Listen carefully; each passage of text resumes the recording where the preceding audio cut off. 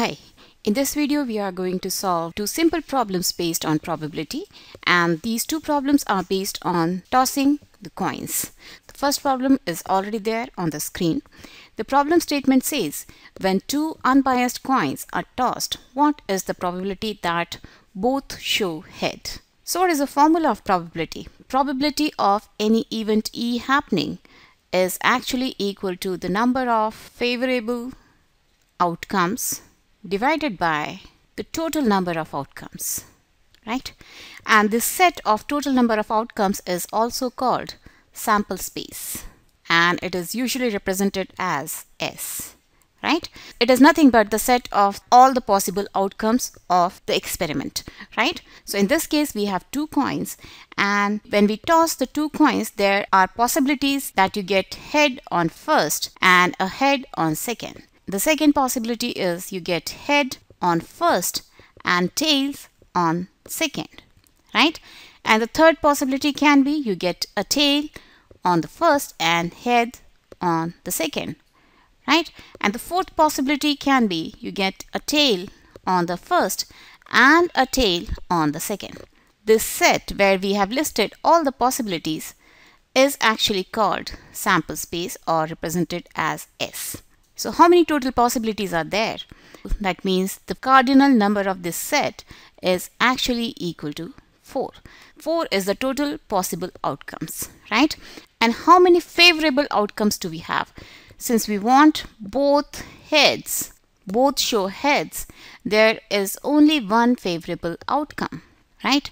So the P of E, or the probability of you getting both heads, is actually equal to 1, which is the number of favorable outcome divided by the number of total possible outcomes, which is nothing but the cardinality or the cardinal number of the sample space, which is 4 over here. So the probability of you getting both heads is actually 1 by 4, or you can write it as 0.25. Right? So this is one question for which we have found the solution. What we have done? First we have found the sample space, which is a set of all possible outcomes. And out of that we have found how many favorable outcomes do we have. And then we calculated the probability, which is number of favorable outcome divided by the number of all possible outcomes. And now we are taking one more problem, again related to coins only. So this is our second question. The statement says 3 coins are tossed. Find the probability of getting at least 2 heads. So let's first list down all the possibilities which can occur when we toss 3 coins, right? So when I toss first coin, I can get either heads or tails. And when I toss the second coin over here, again I can get a head or a tail, right? And here also again I can get a head or tail. So when I toss first coin I can get head. When I get head, and if I toss the second coin, again I can get the head or tails. And same thing will happen when I get tails when I toss the first coin. So these will be the 4 possible outcomes if I toss 2 coins. And now if I toss the third coin, again I can get either head or tail.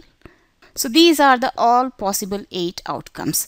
So our solution space will be, first we have all heads. So H, H, H. Then we will have 2 heads and 1 tail, right? And then we will have head on the first coin, tail on the second coin, and head on the third coin, right?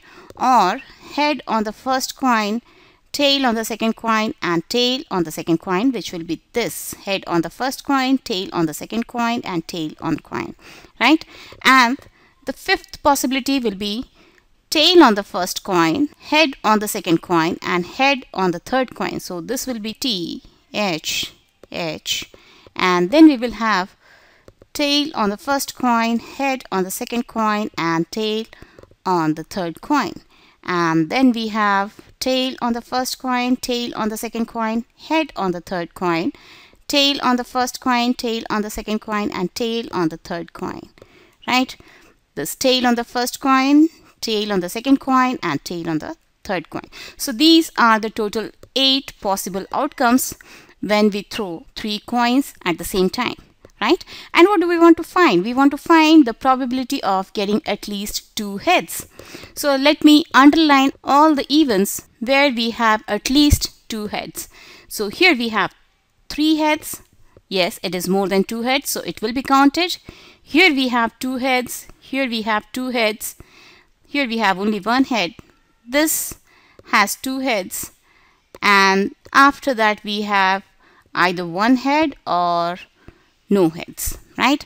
So the total events where we have at least 2 heads are 4. So the probability of getting at least 2 heads is equal to 4 by 8. 4 is the total number of favorable outcomes. 8 is the number of all the possible outcomes, right? So if we solve this, 4 ones are 4, 4 twos are 8. So this is 1 by 2 or 0.5. And here if I change the question and in place of this at least 2, I make it at least 1 head, then how will you solve it? Then this sample space will remain same, but the number of favorable outcomes will change. And now we will have this, this, this, this, this, this and this. There are 7 favorable outcomes where we have at least 1 head. So probability of you getting at least 1 head will actually be equal to 7 out of 8. In the 7 outcomes out of 8, you are getting at least 1 head. So this will be the probability of you getting at least 1 head. So the probability is all about counting or calculating all the possible outcomes properly and then finding out or identifying the favorable outcomes as per the problem, right? So these are 2 simple problems I have taken, and after this we will be learning some slightly complicated problems, and then we will be learning few more concepts related to probability. So keep watching Math Smart and bye-bye till then.